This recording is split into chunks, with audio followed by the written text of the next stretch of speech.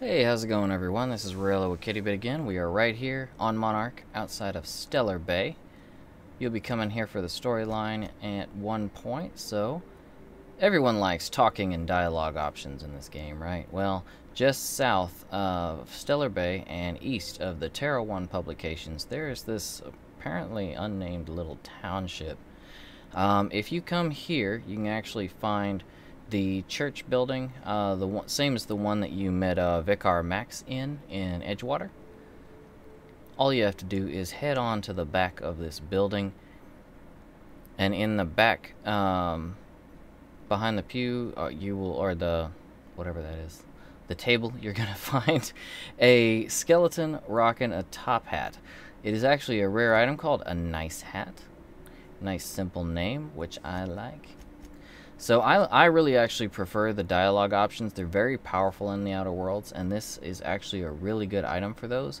If you're about to get into a conversation, it has Persuade +7, also has Leadership skills +5, so it actually will improve your companion's performance out in the field as well. So if you have, like me, I'm running more of a Charisma build right now.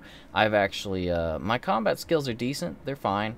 But my companions do a lot of the heavy lifting for me because most of my points are currently in dialogue. So, yep, once you find this, you can just toss on that top hat, get out there, and start talking, which is exactly what's going to be going on in the background here while I talk to you guys about something, which would be kindness.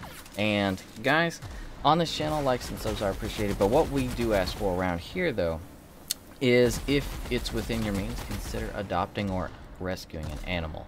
ASPCA.org, petfinder.com. You can also Google local animal rescue and adoption options near you. If you can't bring one home due to allergies, living conditions, what have you, there's plenty of ways you can help those animals out there, such as consider donating your time, your money to a charitable organization near you for animal rescue and adoption.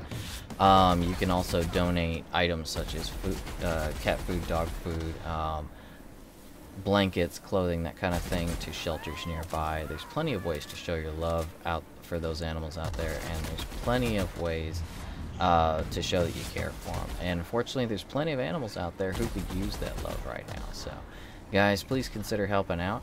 And as we say, buy your fun, not your fam. Adopt, don't shop. Have fun with your new top hat. Have fun with talking. Have fun with letting your companions do all the work for you. And guys, speaking of love, I love you, and we'll see you next time. Take it easy.